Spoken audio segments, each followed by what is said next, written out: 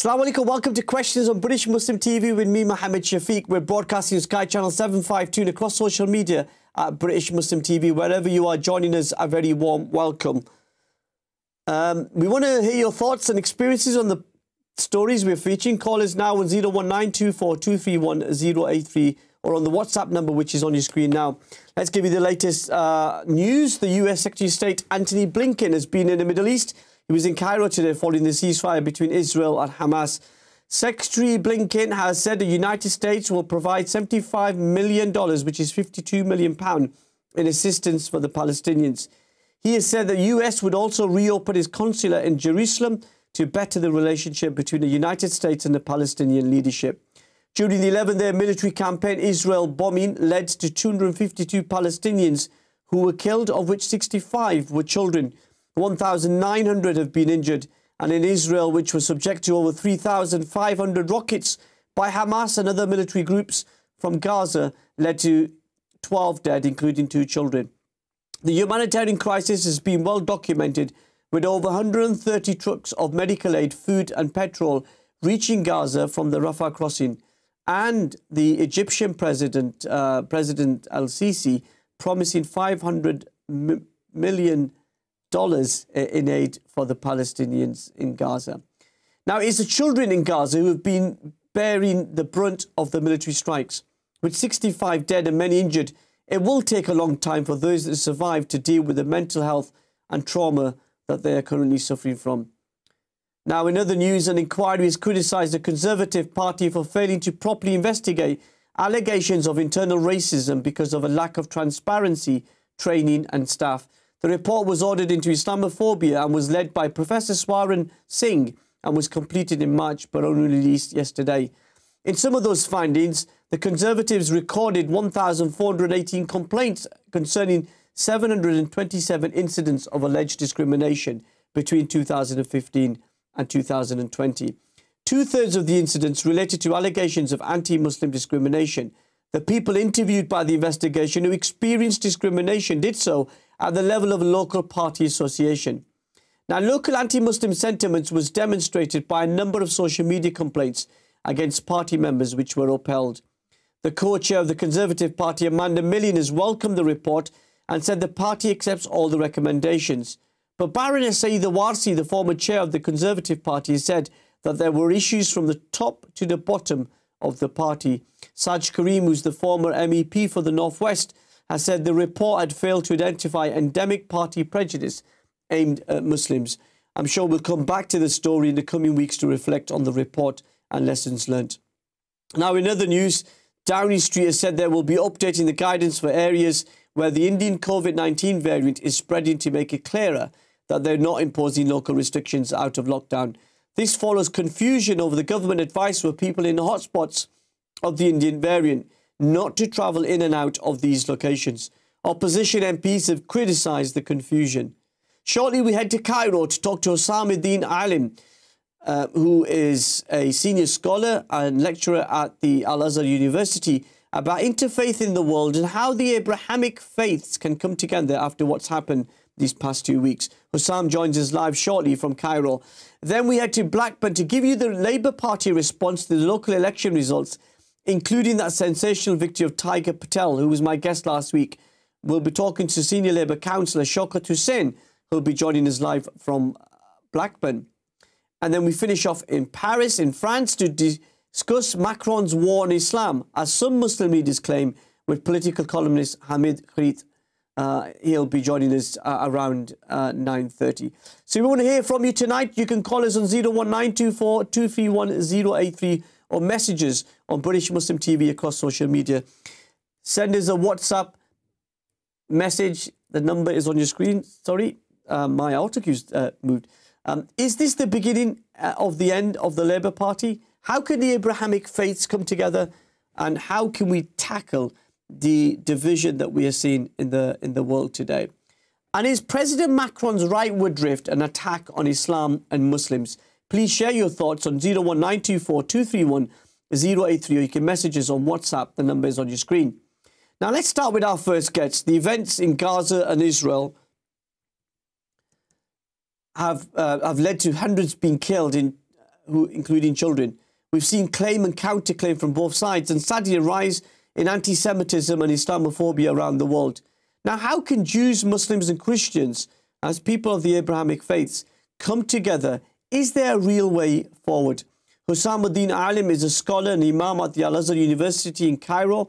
He's recently been selected by the United Nations Alliance of Civilization to be a participant in the interfaith networks. He's working to spread awareness of safeguarding of places of worship and worshippers. I'm pleased to say Hossam Ed-Deen Allam is joining us live from Cairo in Egypt. Hossam Ed-Deen, assalamu alaikum. A very warm welcome to the program. It's an absolute honor to have you on, sir.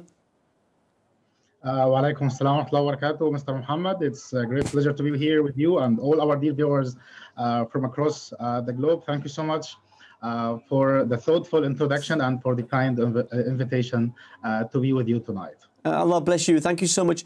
You're promoting protecting places of worship. Let's start at that. And worshippers in the UN work that you're working on at the moment. What do you make of the attack on the Al-Aqsa Mosque?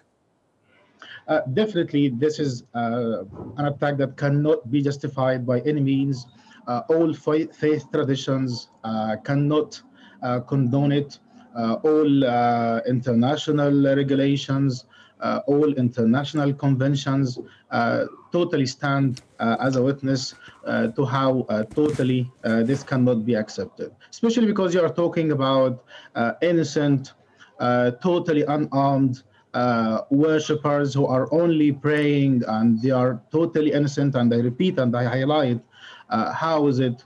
They are totally innocent, just praying, just invocating at such a very important time for all Muslims. And what adds more injury and insult to the bleeding is how is it we have seen, and how is it many videos have been viral of how some of the illegal settlers, they just say, if it is not me who's going to take it, so someone else will come to take it, which is totally preposterous and totally provocative, not only for Muslims and Christians and Jews who totally cannot accept this, but to every and each human being who can see the travesty of this. And I'm sure all my friends, and I have done my master's in the UK on diplomacy and religion, they totally cannot accept this, and they cannot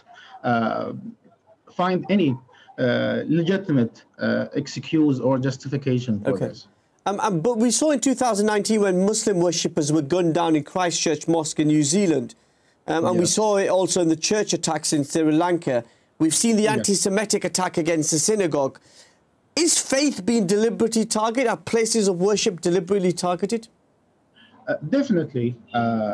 When we look into the timeline of the recent events, and even beyond, Mr. Muhammad, we clearly see that places of worship have been clearly a target on the agenda of the violently extremist groups. But here I'd like to stress a very important point, and actually still from an academic perspective, which is a very important work by a very well-known academic researcher, and that's the book of The Myth of Religious Violence by William T. Kavanagh. And in this book, he clearly shows how is it this idea that faith or religion is inherently driven to stake flames of division and drive people apart happens actually to be nothing but and totally unfounded claim. So, of course, faith or religion or the deen plays a very important role in people's lives on many levels, and of course on the community level and even on a state level. So this cannot be blamed on the places of worship themselves or on the worshippers. Rather, and this is the point, and this is what Al-Azhar and many other global institutions have been speaking up to clarify that places of worship, irrespective of the faith tradition that they belong to, they cannot be targeted by any means, and there is nothing that would justify targeting them or targeting the people who seek refuge in them. It is true that I've just got one more. Sorry, Hossam. I've got one more question, and we've got about a couple of minutes before the break. We see terrorism on the rise around the world, and we often see minority communities targeted. Your country in Egypt has seen the Coptic Christians targeted often. What does Islam say about protecting minorities within the Islamic system? Yes, this is a very interesting question, and we clearly see, as a matter of fact, be it in Egypt and in other places, they are politically motivated, and this is why Al-Azhar here in Egypt, alongside with the church as well in Egypt, they totally condemn this, and they totally clarify that this is not and cannot actually be justified by any faith tradition, be it Islam or any other faith. Rather, it is always politically motivated in order to create a situation of divide, in order to push forward certain political agendas. Of course, this is a very important question. I'd like to highlight this point when it comes to the stance of Islam on safeguarding places of worship and worshippers. As well, we have various proofs, as a matter of fact, from the Noble Quran and from the authentic teachings of the Prophet Muhammad, peace and blessings be upon him, that make it totally evident and explicit that it is not permissible by any means to target the safety of the places of worship and worshippers, irrespective of the faith tradition that they belong to. And we have in this regard, for instance, the noble Quranic verse in which Allah subhanahu wa ta'ala tells us that it is not permissible whatsoever to even express disrespect to the deities of non-Muslims. And commenting on this, the scholars said that if it is not allowed and utterly prohibited to even show disrespect... Hossam, can you just hold a thought there, because we're coming towards our first break. When we come back, Hossam is going to stay with us. So we'll take a break, and some of these important messages for your attention. Join us on the other side of this.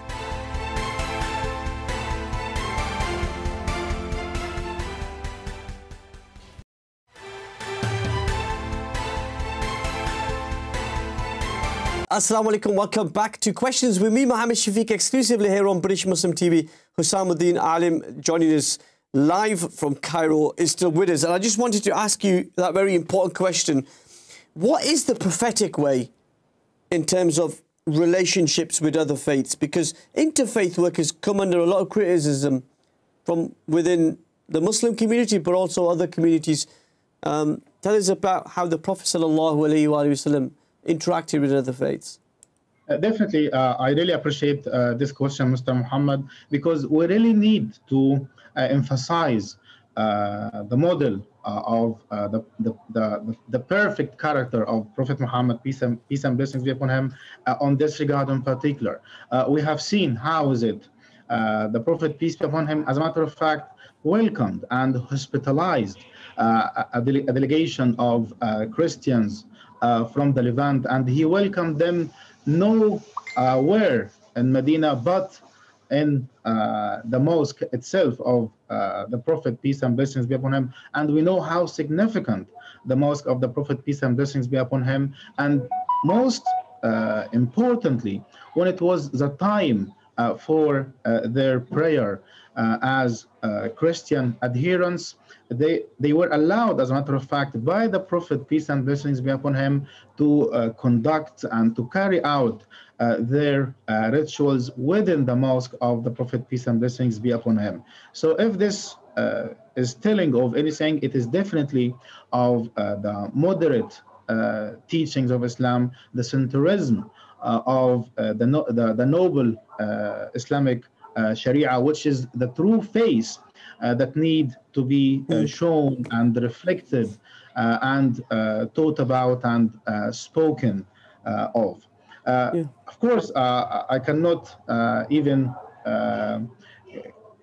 keep faith with all the instances that come to my mind with this regard. But what I really would like to stress here in this regard is how is it, even when there was a context of a military defense in order to protect Muslims, the Prophet, peace and blessings be upon him, and also his noble successors, they would totally make it clear to the entire army that they may not target any place of worship or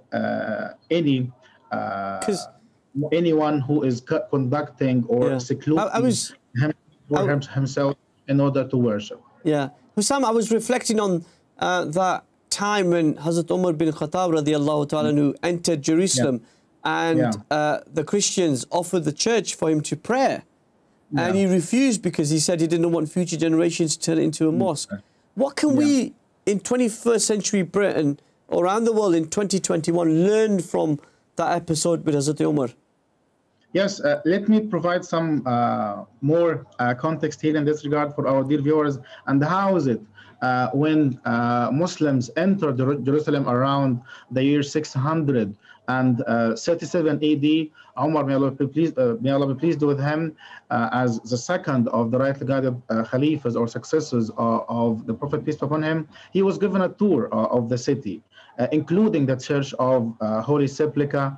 When the time for the prayer came, he was actually inside the mosque, and as you just mentioned, he was actually offered to pray within the church, but as a matter of fact, he didn't opt for this, for fear that, or lest upcoming generations or subsequent generations would think that this would stand as a pretext for converting this church into a mosque. So if this, to tell us an important message, it would actually be the fact that Muslims were not looking for imposing themselves, imposing their places of worship at the cost of the right of others to practice their God-given freedom of worship and definitely freedom of belief. And this is why just totally thought that history stands as a witness. Yeah, just totally thought that. I want to bring in a caller. If you want to join us, we're live, 01924231083. Sisters on the line. Let's welcome you to the programme. Assalamu alaikum, sister. Assalamu alaikum and evening. I just wanted to say that when you're talking about interfaith with religion, normally a lot of religious people that worship the Lord, and it's always to worship one Lord anyway, they don't want any troubles or racism or harm anybody. But when it comes to criminal organisations, they are the ones that we have to worry about, because it's them that cause the corruption. If you've got criminals controlling the world and the UN and NATO, how is that going to help to make interfaith and peace in the world when they always have a different agenda for other stuff? That's what I wanted to put Thank forward. you so much. Thank you for your comment there, sister. Nice to hear your voice as always. So, Hossam, let us be honest, because that's what the programme's all about. Relationships between Muslims and Jews have been challenged over these past few weeks of what's happened in Gaza. How can the Jewish community, but the Muslim community as well, come together despite those divisions? Definitely, I think the distinction is clear and can clearly be drawn between the practices of the Zionist entity and what Jews are all about, and what Judaism, the faith tradition, is all about. We read in the traditions of Judaism that the whole of the Torah is for the purpose of making peace. And of course, we know the stance of a very important Jewish group, which is Netori Karta, with regards to the Zionist occupation of the Palestinian territories. So we do, as a matter of fact, emphasize the fact that the illegal, discriminatory, apartheid practices of the Zionist entity do not reflect what Judaism is about, and cannot by any means be justified to target innocent, peace-loving Jews.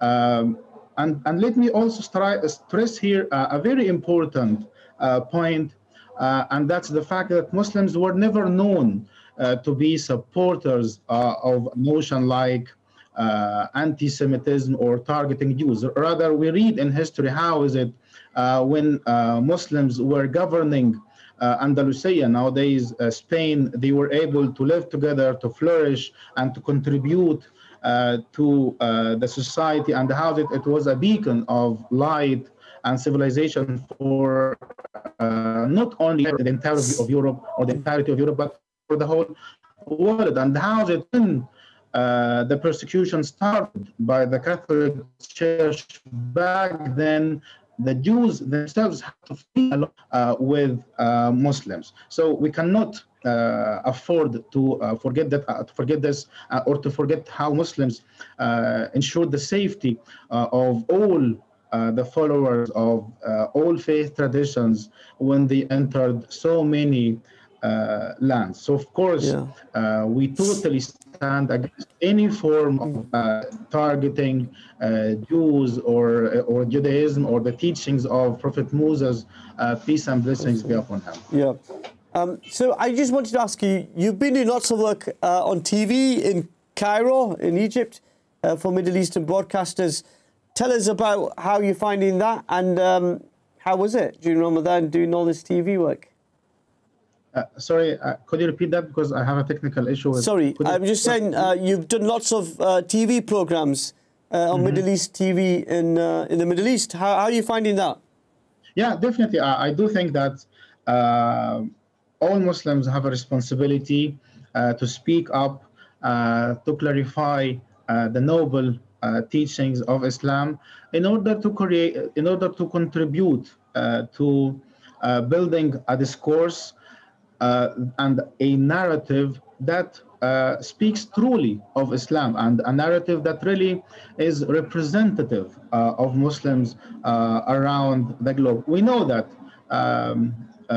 there have been several campaigns in order to tarnish the image of Muslims and Islam itself as a mercy loving and sharing faith tradition. But of course, all of us have a responsibility to do our best, of course, in the most civilized, law-abiding way, to speak truth against this and to clarify the true teachings and the truthful teachings of Islam. We are taking some calls as well, so 01924231083 if you want to get in touch with the program. Let's go to the brother who's calling on the phone. Assalamu alaikum. Wa alaikum assalam. Welcome, my dear brother. What would you like to say, sir? I'd like to just make things absolutely clear for everybody that's watching.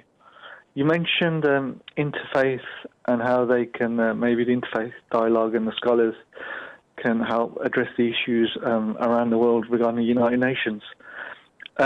Your respective guest there is there, but he knows this and I know this and you do this. The UN have failed on an international level. Forget interfaith, the religious dimension, just on a national dimension, on a humanitarian dimension. The evidence is there. Just look at the pandemic for the last 12 months. What has the UN done to actually get the coronavirus jabs, the vaccinations out to everybody in the world? It's a failed organisation. If at this time it couldn't get its act together for the sake of humanity, it's not going to do anything for anybody's any religion or culture or gender. It's not going to happen, and it's a wake-up call for all of us to look at the UN and see this organisation is not fit for purpose. It has failed us in this pandemic. That is my message to everybody around the world. You know, wake up. Thank you so much. Thank you for your call. Really important point there about the United Nations, which we'll try to cover a bit later. And just, we've got about 5 minutes, and so I just wanted to get a couple of questions in around that work. The UN Alliance for Civilization, you're doing some work with them. Tell us a bit about that. Yeah, definitely. I really appreciate this question, and thank you so much for raising this point. But at the very outset, let me stress a very important point, and that I'm not here in the capacity of being a representative of the UN or anybody of the UN. Of course, we all know that there are many challenges facing the UN in implementing its own charter and even the bodies that are affiliated with the UN. But this, of course, will not dissuade us from doing our best with all stakeholders and concerned international bodies in order to do our best for humanity and for the global human family. With that being said, yes, I'm doing my best as a participant in the project, and I do, as a matter of fact, appreciate the efforts of the coordinators in this regard. I think we are all are doing our best to bring about a more enlightened understanding and awareness of many important issues when it comes to interfaith. And one of them, of course, and this is what I'm dedicating my campaign for, and that's to raise awareness when it comes to the importance of safeguarding places of worship and worshippers. Another very important point that I'd also like to stress here is the fact that we are always motivated and driven primarily by the teachings of the Noble Quran as Muslims, and by the teachings of the Prophet Muhammad, peace and blessings be upon him. These are the teachings of Islam, because Allah subhanahu wa ta'ala clearly tells us in the Noble Quran, لا ينهاكم الله عن الذين لم يقاتلوكم في الدين ولم يخرجوكم من ديارهم أن تبروهم وتقسطوا إليهم. That's Allah subhanahu wa ta'ala does not forbid you from showing utmost kindness and courtesy toward those who did not fight you on the basis of your faith or has driven you out of your homes. So this is the teaching and the stance of the Prophet and the Quran and the Noble Quran on this regard. And even here, I'd like to stress how the Quran uses the term birr, which is actually the way how a Muslim individual, a man or a woman, is required to treat their own parents. So you see here the way how the Quran is encouraging and urging us to treat a non-Muslim fellow human being is exactly the same way how a Muslim is encouraged to treat or to deal with their own parents. And of course, we know how significant it is to be dealing with one's parents. I've got my final question. What does the future hold, Hossam? What after, obviously, this UN thing that you're doing, Alliance Civilization, what's next in your journey? Of course, we are always optimistic. We are always hopeful in what Allah subhanahu wa ta'ala brings to us. Our duty is not to change everything. Rather, our duty is to do our best and to remain steadfast on the path until we meet Allah subhanahu wa ta'ala. So this is my message to all our dear viewers, and especially to the Muslim young people, that each and every one of us has a duty and a responsibility to be reflective ambassadors of the noble teachings of Islam, the mercy of the teachings of Islam, and the compassionate teachings of Islam. Yeah. Well, Hossam, thank you so much. It's an absolute honour to have you on the programme. And I look forward to welcoming you back at a future show. Likewise. Thank you so much for having me. Allah keep you safe, and love to the family. That was Hossam Ed-Deen Allam, who's an imam and scholar from the Al-Azhar University, who's joining us live there from Cairo in Egypt, reflecting on the sense that, yes, there is some division here. Let's be honest with each other. We can't hide away from that division. And it doesn't do any good to the Jewish community or the Muslim community that we hide that division. What it can do is how we address those divisions and how we can come together and deal with common issues. When we come back, we head to Blackburn to talk to councillor Shaukat Hussain. Join us on the other side of these very important messages. Assalamu alaikum wa rahmatullahi wa barakatuh.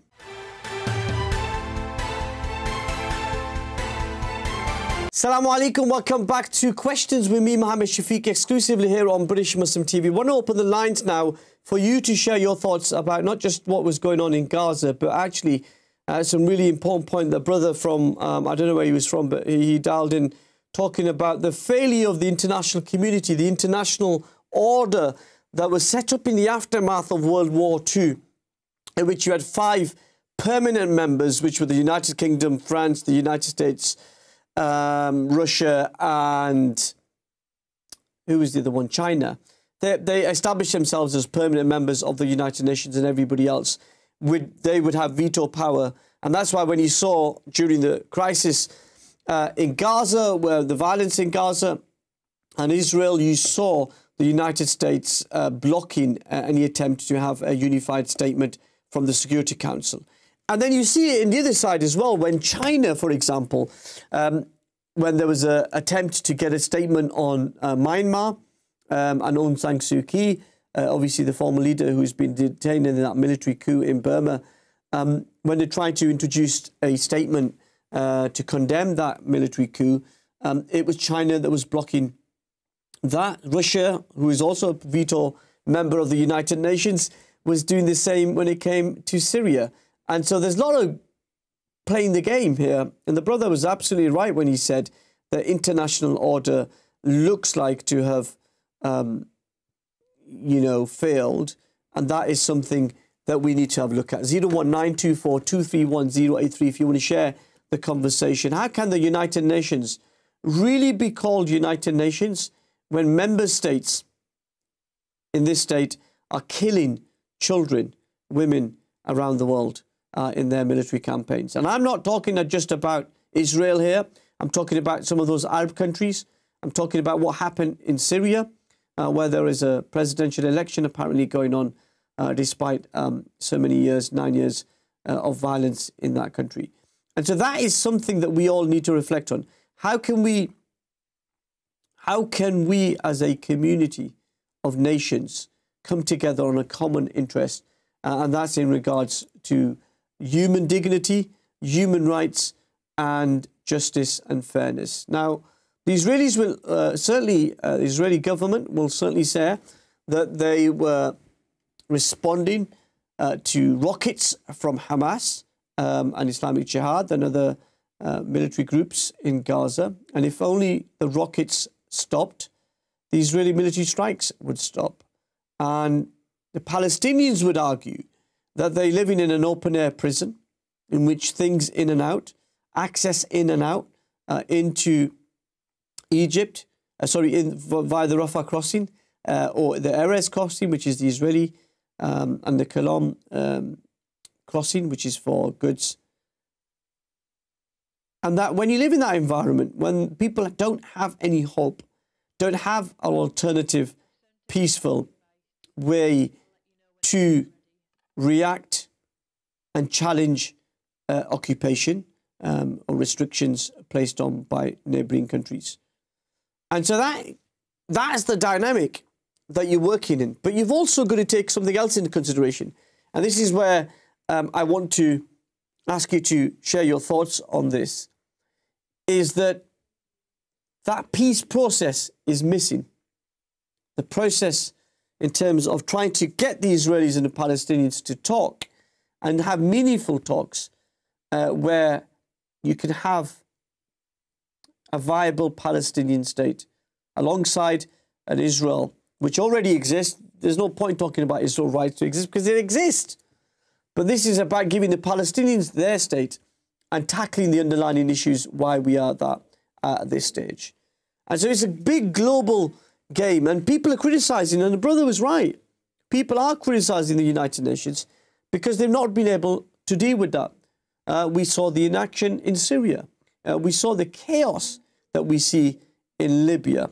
And there's lots of countries like Germany, like Ireland and Canada and Australia and India who would like the institutions of the United Nations to go through some renewal and some change.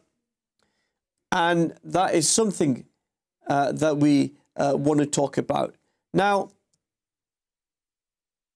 last week we had the pleasure of Councillor Tiger Patel, and he was here telling us his journey to become a candidate and to win. And the story of Labour in the recent local elections has been a disaster, some would argue. 11 years of a Conservative government, they should have been making progress and winning councillors and control of councils. They lost the seat of Hartlepool in that parliamentary by-election to the Conservatives and had a net loss of over 200 councillors. Is this the end of Labour, and what now for Keir Starmer? Councillor Shaukat Hussain represents a ward in Blackburn and is a regular contributor to British Muslim TV. Pleased to say Councillor Shaukat Hussain is joining us live from Blackburn. Shaukat Hussain, Assalamu alaikum. Welcome to the programme. Hossam Shafiq, thank you for having me on. Yeah, it's good. It's great to have you on again. Let's start very quickly about the victory of Tiger Patel. We've got about 90 seconds and we'll come back to you after the break. Let's start the victory of Tiger Patel in Blackburn. That was previously a rock-solid Labour seat. What went wrong for your party?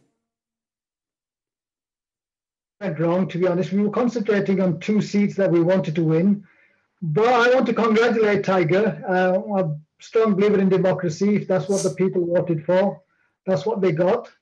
You've met him now, and we've got a plan. We just need to get back up, dust ourselves down, and inshallah, I think we'll win the seat back. But do you think it was a mistake to underestimate the Tiger? No, I didn't underestimate it. I could see the signs, because what the candidate we had, we didn't run a pretty good campaign, to be honest, but there was quite a few things that went against us. She was shielding and helping her parents as well in the bubble, and that stopped us. And our strength is interaction on the doorstep. But there was also complacency from the Labour Party and arrogance to think this was our seat, we're going to keep hold of it and nothing's going to stop us. Look, I know you're going to stay with us. We're going to take a break. We're going to come back. We're going to carry on the conversation. Yes, the show is about the Labour Party reaction and the local elections. Join us on the other side of these important messages.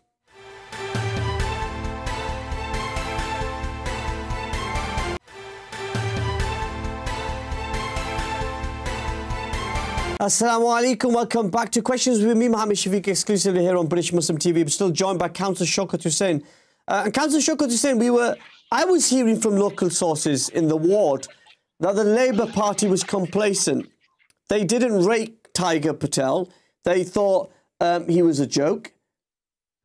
But your party's not laughing now, are you? No, we're not laughing. But I'm saying we never took it lightly.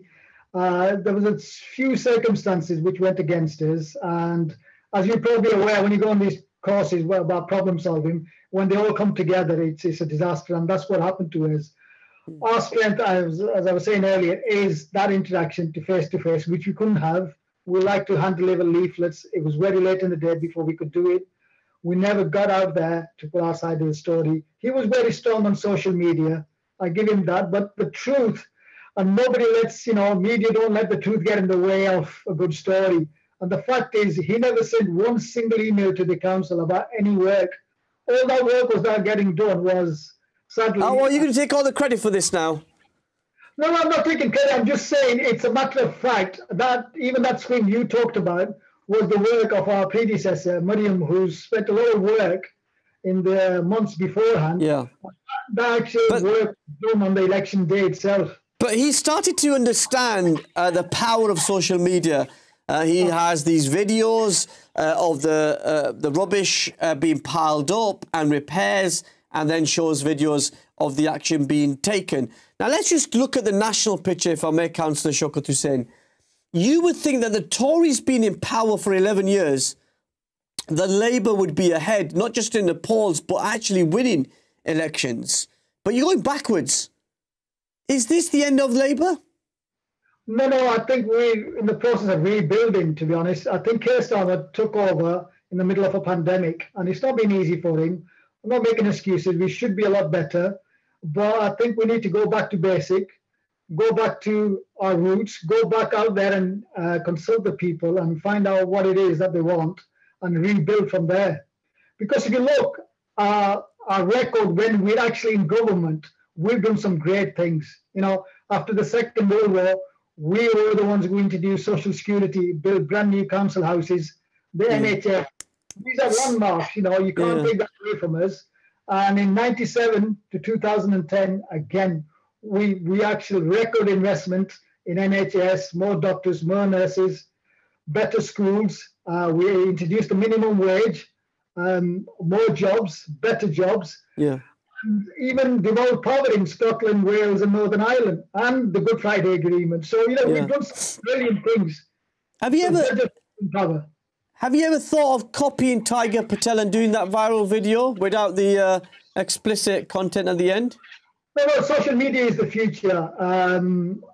Actually, he still thinks it was him that got the 1 million views. I'm not sure it was, but I think it was the picture. But good luck to him. It was just something different, and the reason it catched on was because, yes, you know, for us who are linked with Pakistan, the Tabdili Imran Khan's sort of campaign song, but actually here was somebody who was just being simple and straight. He was on last week. He said, he's a conservative because he wanted to win, and he's proven that. Yeah, he said something today which is slightly going against him. He's sort of sporting arms going to Israel because he's not really too bothered, and that's slowly he's turning. But, you know, your party hasn't got a good record when it comes to supporting the Palestinians, let's be honest. No, but what I'm saying is ours is better than the Conservatives. Is it?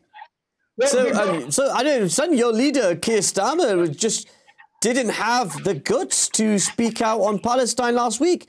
He didn't condemn the killing of children in Gaza last week and let the Prime Minister off the hook on it.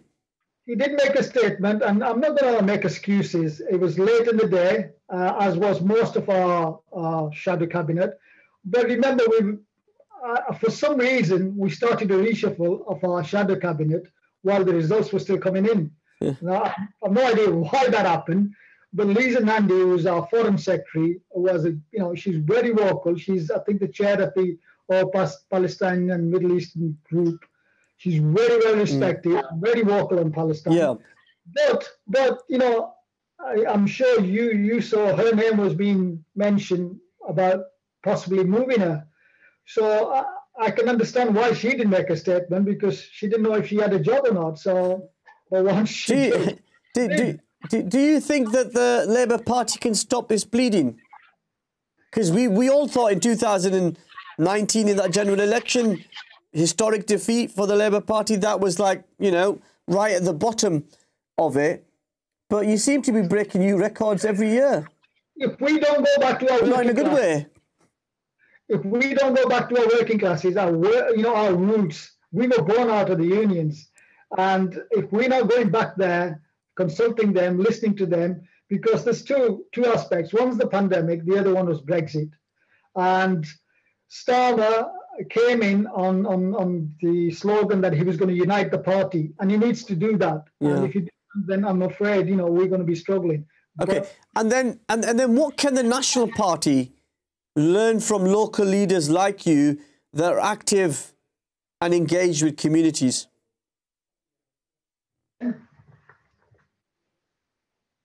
Can you hear me? Just about, yeah. Sorry, I'm just going to say, what can the National Party learn from local leaders like you? Well, I think we all get engaging. We've set up some groups and think tanks, and you know, we need to feed into that. We need to get active. We need to put our points forward on all issues and really engage with the party. And I think they're reaching out now. The other good move he's made is he's got Shabana Mahmood as the campaign coordinator, and I'm sure she'll do pretty well. Yeah.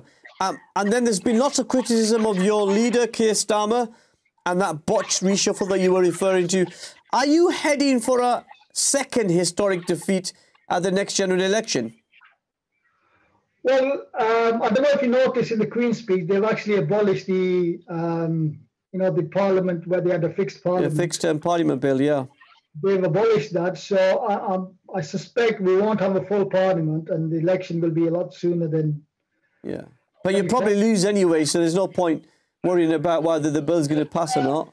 Well, if you look at, if we can go, like I said, we do the work, and if you listen to what Cummings said today, and if we can tackle them on that, you know, it's horrendous, some of the stuff that's coming out.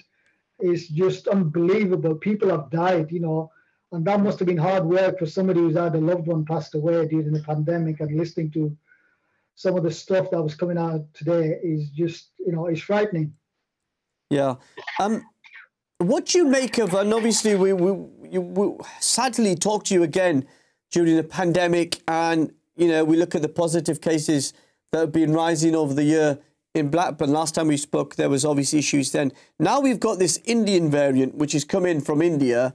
What do you make of the rise in Blackburn? And what's your plea to people within our communities to please, for goodness sake, follow the rules and stay at home? Absolutely. I'm saying don't be complacent. We've got guidance from the government, which was to stay in, don't let other people come to your house, which is against the actual law, which says you can allow up to 6 people or 2 families. But we're saying take precautions, get vaccinated, and keep going out testing. We have lots of testing, free, testing kits out there if you want. And just to look after yourself and stick to that 2-meter distance if you can.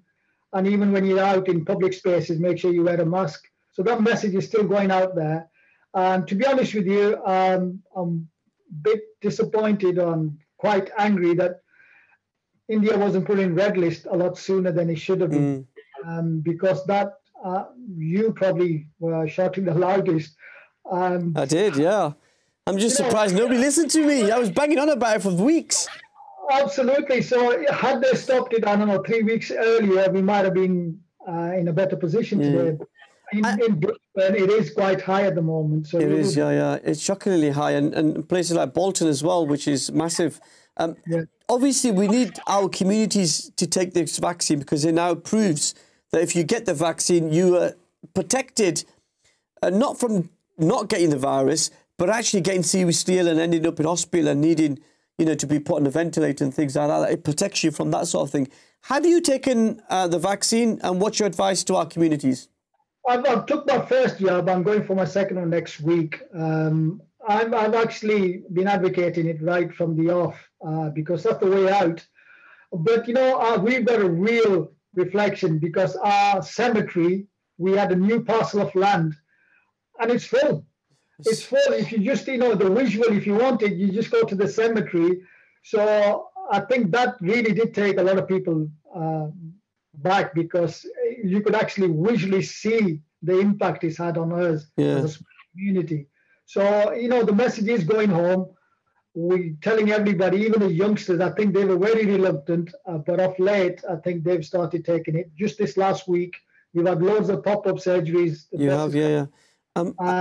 Hopefully we can keep on top of it. Yeah, we can, hopefully, and hopefully get a way to get the message out to people that, take this vaccine, it will protect you and your loved ones. I suppose my final question to you is there's lots of people, not surprisingly, on the right of our politics, like commentators and politicians who are now blaming BME communities, including a former cabinet minister, saying, well, it's these ethnics that have caused this Indian variant. What would you say in reaction to that inflammatory comments that we're hearing? Oh, that's rubbish. That's not true because, there was a phase earlier on during the pandemic about, 6-7 months ago where they tried this. And then, the actual, I get regular reports from the hospital. We work very close with the hospitals, and we know there were a lot more white people at one stage than there were Asians. So I don't believe in that. There is a culture thing that we had to get used to very quickly because we do, whether it's weddings, funerals, or mosque, we do congregate a lot. But that was a culture thing that we had to get used to, and it was difficult. But we got the message home, but I don't, for 1 minute, accept that. No chance. Yeah. And how optimistic are you for the future for your town? I'm very optimistic. I think, we've got next few weeks is very critical for us because, this Indian variant is hitting us. There's quite a lot of people who've been testing positive. But luckily, it's not life-threatening yet. They've got it, I don't know whether they're young or because they've been vaccinated. But the fact that we're testing more is giving us the opportunity identifying it. But I think for some reason, it just spread a lot quicker than the last variant we had. Yeah, it is. But the positive is that the vaccines do provide that element of protection. Councillor Shaukat Hussain, it's always a pleasure to hear from you, and I hope we can join together again in a future show when things are better. After the break, we head to Paris to talk to Hamid Chriet. Join us on the other side of this.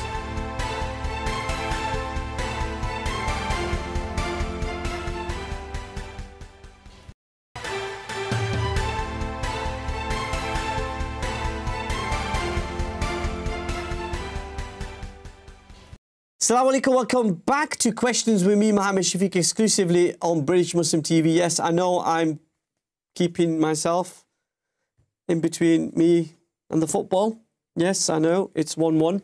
Manchester United versus Villarreal, which is in the Europa League final, obviously. So yeah, I'll keep you updated if any good news comes from there. But obviously, we'll be going to Paris very shortly, talk to Hamid Chriet, who's a political economist, about President Macron and his campaign, in which the president himself says this is not a war against Islam, this is a war against Islamism and war against political violence perpetuated by those who are using it as an excuse to use violence. Where lots of French Muslim organizations and imams are saying that the president is deliberately using this to stoke fears of the Muslim community, and he's lurching to the right because he's got that challenge once again from Marine Le Pen from Front National, who he beat in the last presidential election. So I think this is the moment that we all want to see in regards to where we are, if you like, in terms of the politics. Because obviously President Macron faces a presidential election next year in 2022. And obviously divided politics in which Marine Le Pen is making great progress in terms, I say great progress, I don't want to endorse that, I just mean great progress compared to where she was, say, 4 years ago. And it'll be interesting to see how that happens. Now, when President Macron stood as a third-party candidate in the presidential election, he stood on a centrist platform that appealed to moderates, with equality a strong feature of his campaign, took inspiration from President Barack Obama in the United States. Many thought it was a significant moment of change. But once in office, he's been accused of pushing a right-wing agenda with consequences for ordinary French people. When the school teacher Samuel Paty was killed last year, President Macron declared a war on Islamism, but French Muslims have claimed it is in reality a war on Islam. Hamid Chriet is a freelance political consultant. He's based in Paris and has been outspoken on these issues, on the new changes to the law as well. I'm pleased to say Hamid joining us live from Paris in France. Assalamu alaikum and very warm welcome to the show, Hamid. Wa alaikum salam. Thank you so much for inviting me. How are you, brother Mohammed Shafiq? I'm very good. I'm really glad that we finally get to have this conversation. Yeah, thank you so much. Me too. Tell us about President Macron's centrist platform during the 2017 election. Was it all a con just to get elected? Yeah, President Macron, when he had been elected in 2017, he was a new president. He was a new face for the youth generation. There was a hope for the French new generation, particularly for the Muslim community, when he gave a new speech, a new references, a new French history, a new pathway, for a new vision as well for the French generation. So he had been elected in 2017 when he promises a lot of things and a lot of reform, such as the economic reform, the tackling the inequality, and also fighting the discrimination. So President Macron, in conclusion, he was a new French and as well a young president in the French history that promises a lot of changes. But unfortunately today people have been deceived by his action, and they realize that there is a lot of misunderstanding with the French president and a lot of deceptions, as I can say. Yeah, and he won a comfortable majority against Marine Le Pen, and he's won a majority in the parliamentary elections as well later on. But he's very much of the political establishment. Wouldn't you agree? Yes, I do agree with you, but with a few details that I would like to underline. Today, France is in very bad situation, I would say. There is a right extremely party, as you know, and the electors today have been, I would say, changing their mind because of the TV. They have been lobotomized, as I can use this word. Lobotomy in French, we say lobotomized as well in English. So there is a confrontation between the extreme party and his majority. When he had been elected in 2017, nobody was. There was as well the same parliamentary system, which the left, like in UK, and the right parties. And Macron was the new face, was a new candidate who promises a lot of change. And Marine Le Pen was the candidate against the system. Macron followed his pathway when he debated with her in the second round against her. We've seen that Marine Le Pen was destabilized by Macron. She couldn't, of course, answer to the economic question against Macron. Macron is, do not forget, he's a banker, and he is very knowledgeable about the economy and about the global economic system. So this is the weakness of Marine Le Pen. That's why she has lost, unfortunately. But today, the French elector and French people are very angry against the French president. More than 10 millions of employment have got out of the job. They have lost the jobs, and as you know, the aftermath of the pandemic as well. Sorry to interrupt. I just want to take a caller as well. Has also increased the inequality in France considerably and effectively. So today we have a portrait which is very bad in France, and unfortunately, the extreme party is in a very powerful force and very good position today. Yeah. We'll talk about Marine Le Pen and her chances later on in the programme. But let's take that call. Sister, if you want to join the conversation, if you've got a question for Hamid, 01924231083. Sister is on the line. Assalamu alaikum, sister.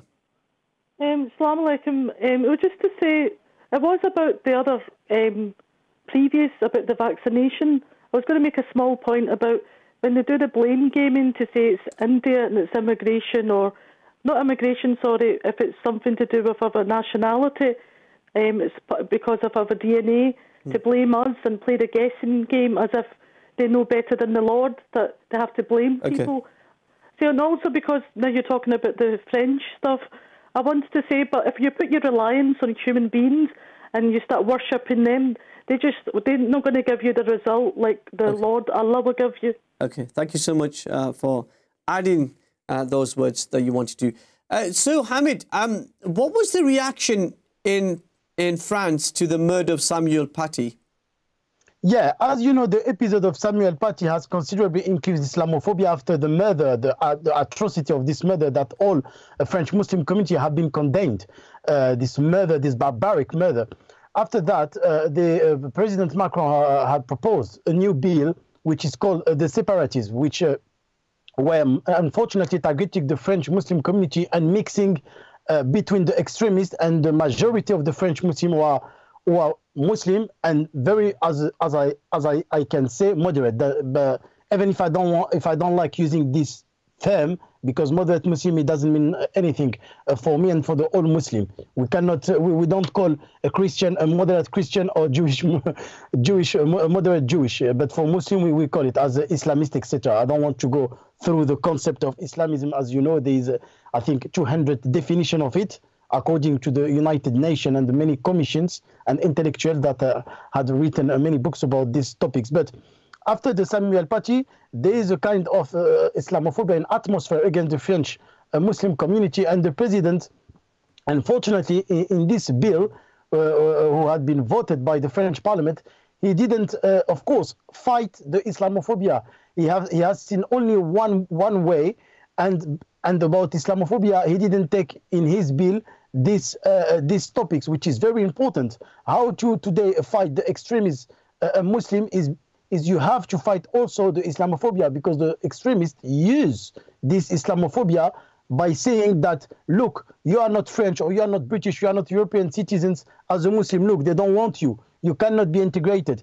And that's why, as you know, the extremists use as well this topic. That's why it's very important today, at the same time, to fight the extremists, but also to fight the Islamophobia and to show that the French Muslim people are integrated in the French society, the British Muslim are integrated in Britain, in UK, and this is very important.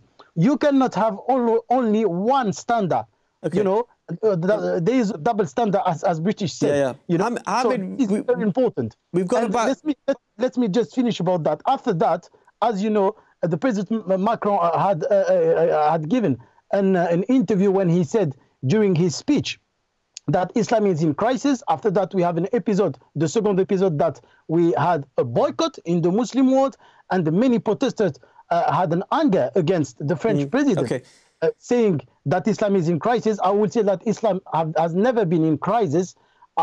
Islam is Islam, as according to the Sunnah in the Quran, and all Muslims know what is Islam. We don't need anyone to teach us what is Islam. What we need today is to fight the Islamophobia and to fight the inequality and racism in our society, particularly in Europe. Thank you, Hamid. But I'm just conscious of time as well. I've got a couple of minutes. I want to get a caller in, and then I just wanted to ask you another question, if possible. Let's go to the lines. Who's on line one? Assalamu alaikum. Wa alaikum salam. Hamid, brother, and Brother Shafiq, the question I wanted to ask, just think of me as someone who believes in liberty and equality.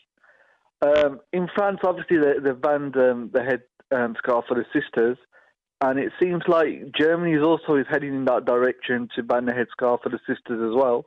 So where are we heading with Europe? I mean, we have these anthems of liberty and equality, but what's going on? As a libertarian, I'm a bit worried as to what's going on. Yeah, because there seems to be Hamid. There's a conflict there, isn't there, with sort of equality, liberty, individual rights, but these curtailing the rights, laws being passed which specifically target the Muslim community. President Macron, thank you to the caller. President Macron proposed a global security bill to counter terrorism. What is wrong with the bill? We've got about 60 seconds. Yes, of course. This bill had been proposed by the French president 1 month ago. He doesn't allow people to film the police because of the police brutality. There were a third episode that one black guy has been attacked by the police. There were police brutality against him, and that's why the French president responded. Despite of responding a very good answer against the racism, he did the opposite. He gave for the French police, you know, the right, and it was not allowed. And I would like that the higher right council has abandoned 7 articles. Just pause there, Hamid. Pause there, my friend. We're going to take a very quick break. When we come back, we'll continue the conversation with Hamid Chriet, who's joining us from Paris. See you shortly.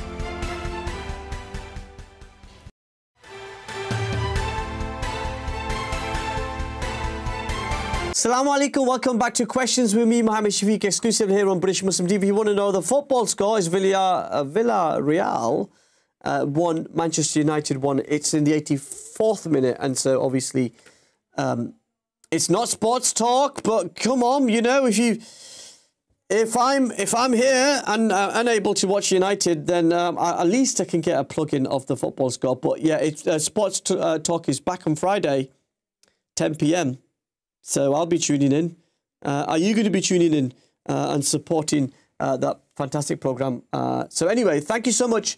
Hamid is still with us in Paris. Thank you so much, my dear friend. It's great to have you as well.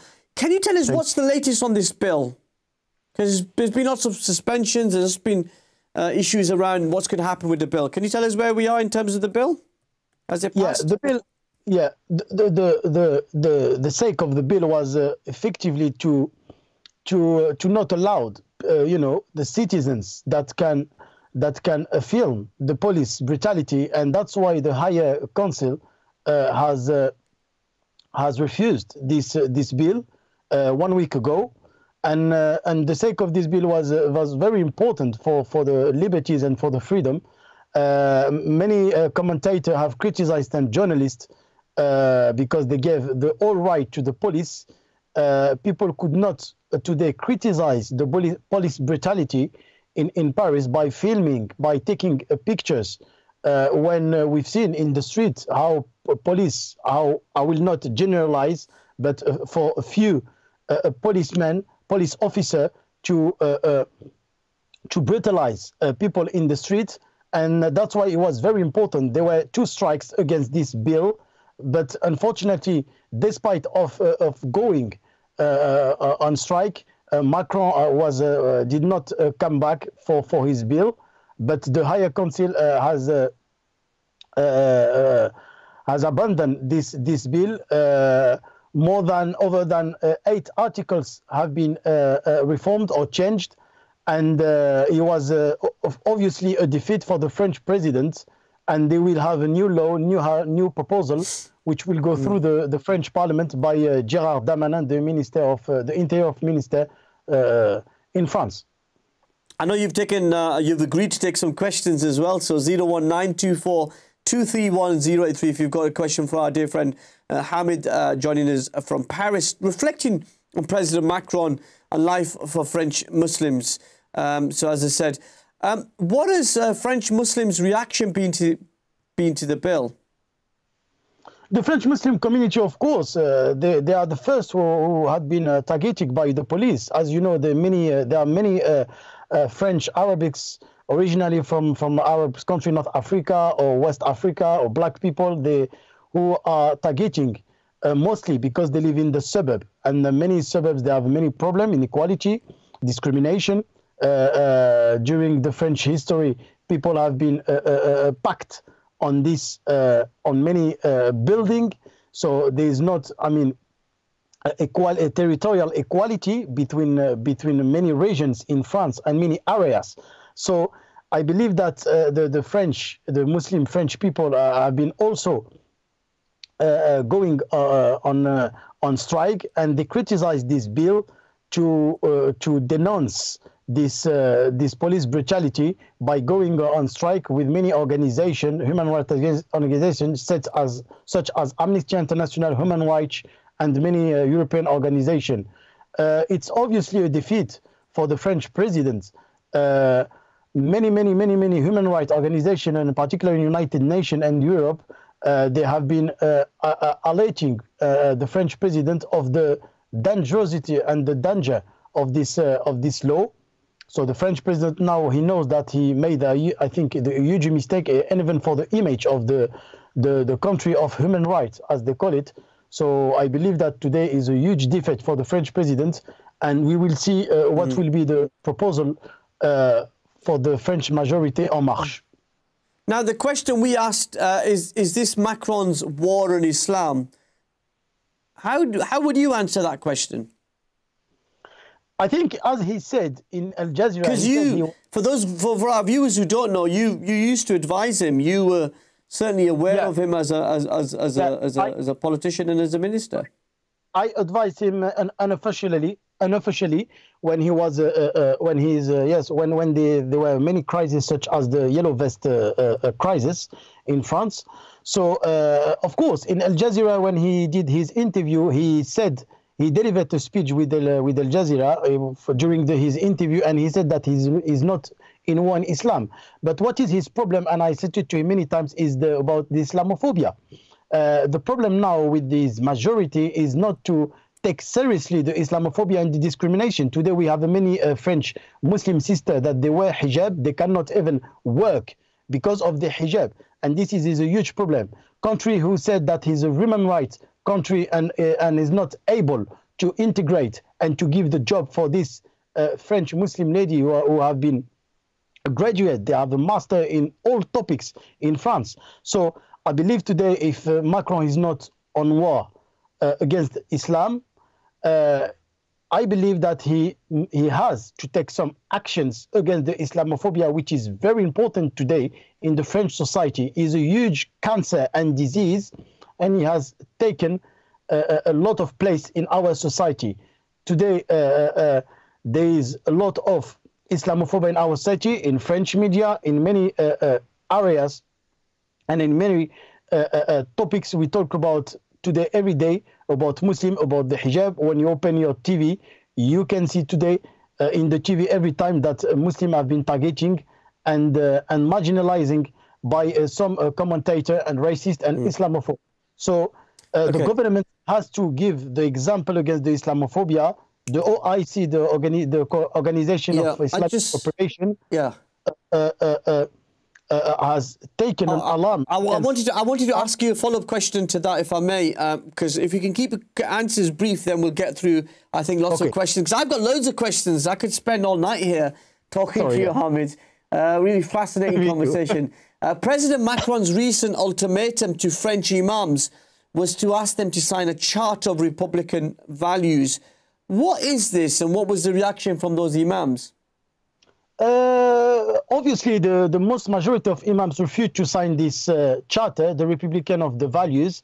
I mean, if you are French Muslim, you don't need to sign a charter. Why he didn't ask the Christian or the Jewish people? So it is clearly kind of domestication against the French Muslim and discrimination, religious discrimination, according to the Charter of Human Rights, 14 article. So I believe an Article 3 and 2 and 4. So it is a clearly discrimination based on what? On religious. So I believe it was a mistake by the French president, and that's why many imams, French imams, refused to sign this charter, and it was again another defeat for the French president. I believe today that the majority of the French Muslims respect the law, respect everything in France. They are in their own country, and the French president has to consider the French Muslim and to work with them. They are a partner and not enemies. Yeah, because the government ministers are arguing for a French secularized Islam. Where do you even begin with that? Listen to me, secularism, there is many definitions. Even the minister talk about that. He doesn't even know what is the history. What comes? Secularism is for everybody. Secularism is the opposite. He does protect your religion and your faith. He's not against. But unfortunately, some politician, for an electoral purpose, and they wanted to go to run for the presidency, they unfortunately use and utilize the secularism against a few communities, and particularly the Muslim community. Yeah. Today in France, but do you accept that there is do you accept stake? Okay. Nobody accepts that. Let me ask you the question. Do you accept that there is a threat from terrorism in which dozens of French people have been killed, and the government's solemn duty is to do something to protect its citizens? Yeah, but if the French government want to protect their citizens, don't forget that when there was a terrorism attack, there were a lot of French Muslims who they have been killed. Do not forget that. And the majority today, who is the first casualties in the world are the Muslim, according to the statistic. And you know that as a commentator. So 19% of the casualties in the world against terrorism are Muslim.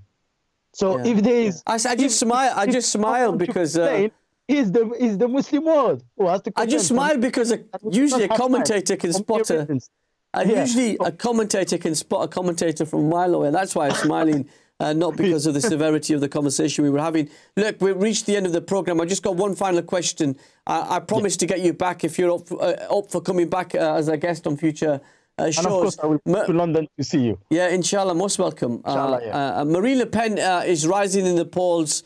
I've got about 30 seconds. What do you think is going to happen in the election next year, in presidential elections? Will Macron win again? Listen, Marine Le Pen can win the election, of course. The COVID-19 has considerably increased her popularity in France. Many factors, which is very complicated here to develop because we don't have enough time. Unfortunately, you know, as a commentator, we speak a lot, as you said previously. So I believe I definitely don't speak as much as you, sir.